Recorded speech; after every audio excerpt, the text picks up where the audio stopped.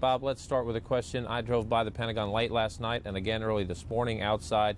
A great deal of activity around the clock. What's the latest on the search effort and the recovery effort outside? Well, the search effort, of course, is producing a continuing addition to the bad news. They're estimating that there will be 188 people who will be found dead in the Pentagon, including those who are on the airplane. They are now up to 86. Overnight, they found one more body. The remains now are at 86. Of course, the families were allowed to come by the building yesterday, supported by a lot of grief counselors and the like, to establish a makeshift memorial of flowers and balloons as they continue the vigil which of course has such a sad ending to this story.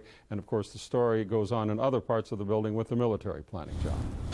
Bob, we just had a retired general, Tom McKierney, on the air a short time ago. He was talking about the various options, using Diego Garcia, using ground troops going through Pakistan. Any sense over there of the depth and the level of the military planning underway at this hour? It's intense, no question about it. The first thing they are dealing with, of course, is the placement of the reserve units and the selection of which specific units are going to be included in the call-up of 35,000 units involving all the Defense Department forces and the Coast Guard, which is under another cabinet department. Those plans are being laid out. The individuals and the units are being notified. They're going to be used for homeland defense. Of course, that is not the main focus. The main focus is the retaliation. And as we found out yesterday, the administration's plan to wage a long, quote, war against terrorism. But that's going to involve, as the general said, many things. It's going to involve very surgical operations, but sometimes the brute force that the United States can have with its 2.5 million plus members of the military. Another thing the President, and I'm sure the Pentagon would very much like, is continued evidence of strong public support. Any sense over there? The President obviously used the words, "we're at war" yesterday. Blunt statement trying to prepare the American people. Any effort over at the Pentagon as well to try to build public support, even as they get about the nuts and bolts of military planning? Well, it seems quite businesslike here, but the Pentagon sort of goes through these cyclical periods of support, and then, of course, there was a period when there was anything but support, and oftentimes right now the military is just ignored. But at the moment, the morale at the Pentagon is high in the sense that it realizes it has a mission, there's a focus, and so the people at the Pentagon feel like that they are really now the most relevant organization in government, and that's the sense you get as you talk with them. All right, Bob Franken standing by at the Pentagon. We thank you very much. Now, as the President tries to build an international coalition to fight what he bluntly calls a war, European countries are showing their support for the United States in the wake of Tuesday's attacks. A ceremony held today at the Rota Air Naval Base in southern Spain. That base was used as a key staging point for troops and equipment during the Persian Gulf War. Today's ceremony honored the victims of Tuesday attacks and sent the message that Spain stands ready to fight with the United States. Now back to Paula Zahn in New York. John, before I let you go, I know I've had a lot of questions for you today, and a large number of folks in our audience have questions too to ask you and to ask Bill Hemmer and our other correspondents that are going to be with us throughout the morning. So right now, I just wanted to prepare you for that, John. I wanted to put up on the screen right now an email address where you can email your questions for us to answer. We'll take a stab at them at attack@cnn.com. We would love to handle as many of them as we could get to, so please join us in the 8 o'clock hour for that. Just some quick New York notes here.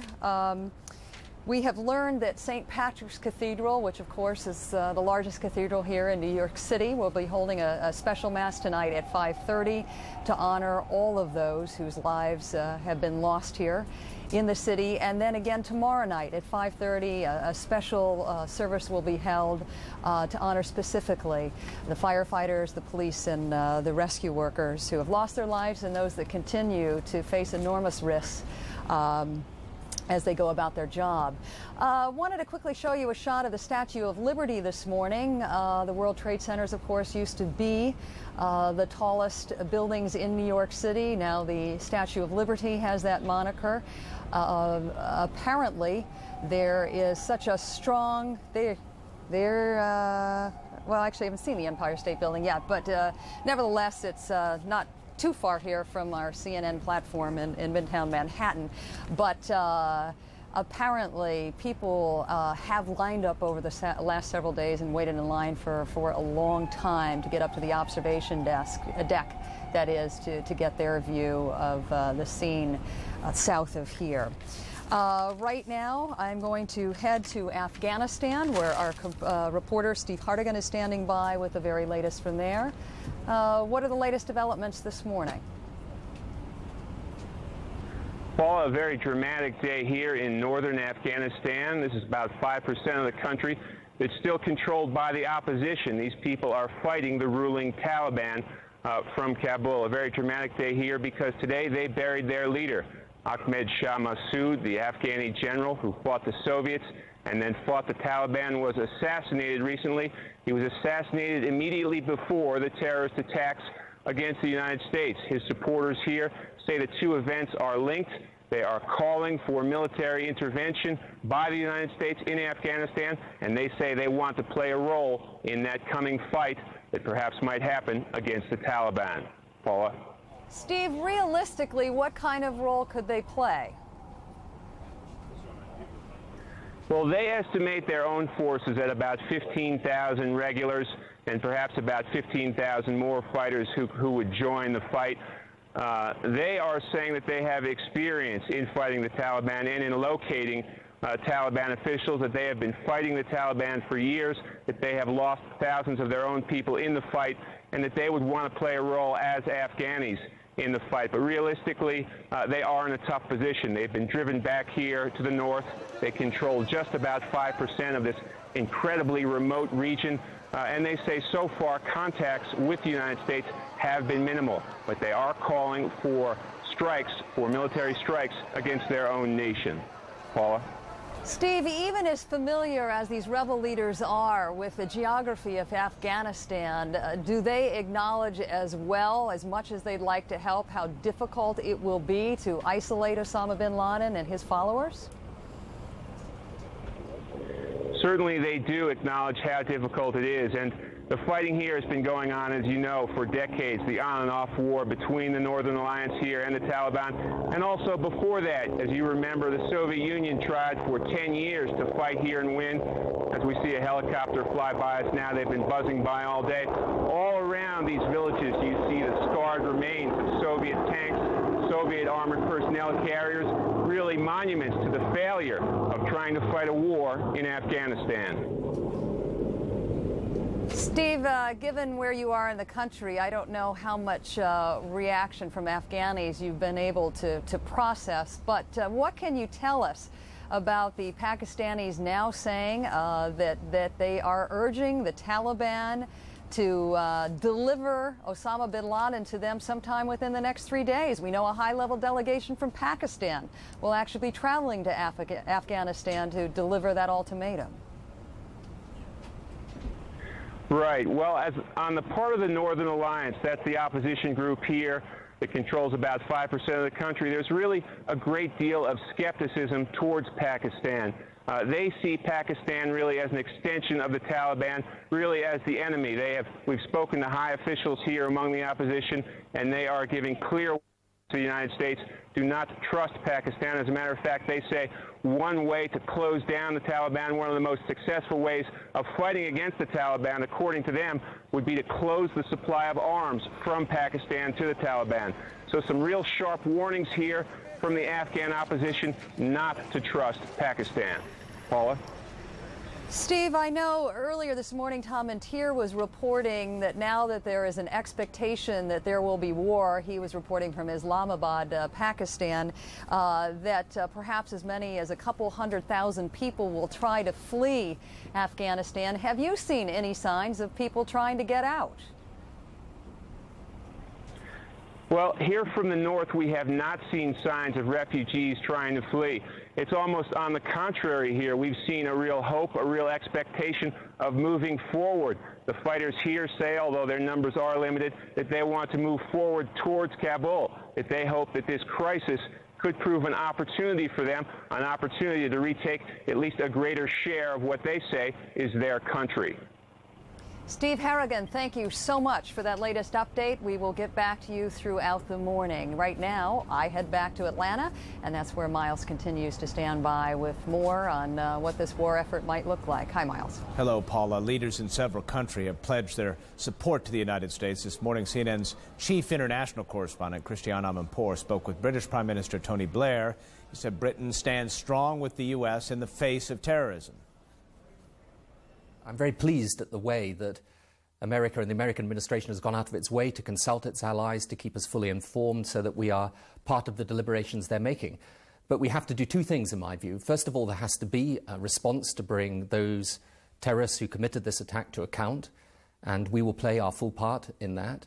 And secondly, there has then to be an agenda that we construct at an international level that involves the whole of the international community in dismantling the machinery of international terrorism, how it's financed, how these people move about the world, the countries that then harbour them and give them help. At every single level, we have to pursue and dismantle this machinery of terror. And that is important, not just for the purpose of bringing those people to account, but also in order to make sure that this does not happen again. Well, we've made it very clear that we stand side by side with the United States. And it's not a question of the United States simply saying, this is what we're going to do now, come and join us. The US is in close consultation with us and with other allies, and I think there will be a very broad support for a response that allows us to pursue and bring to account those responsible for this act, and do it as an act of justice. It's fairly clear where the evidence is tending, but I think it is important that we consider the evidence in a very careful way, that it's factually based, that we are hard-headed about it. But once we have come to a conclusion, then it is important that we hold those people who are responsible for this, as I say, to account. And I think you will find, incidentally, that that is the view right round the world. I've spoken to Arab leaders in the past few days that have expressed their outrage at what has happened, their determination that this should be seen as something that the world of Islam is standing against, not merely countries like America and the United Kingdom. And I think you will find that there is enormous support for the idea that we must put together a broad-based coalition that hound these people down and that bring them to account, and do it, as I say, for reasons of justice. We owe it to those people that lost their lives, to their families who are grieving, and to our own defence of democracy and liberty and freedom. The terrorist attacks have sparked a flame of patriotism in a generation of Americans unaccustomed to displaying pride in their country or their government. CNN's Jason Bellini with that.